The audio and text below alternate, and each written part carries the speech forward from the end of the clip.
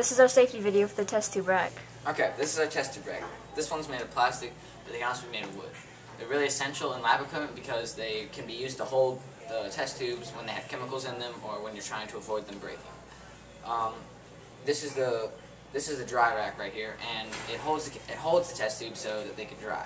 And Cameron will show you how to use it. To safely use the test tube rack, make sure the test tube is correctly through the hole and into the groove at the bottom, so no chemicals will spill.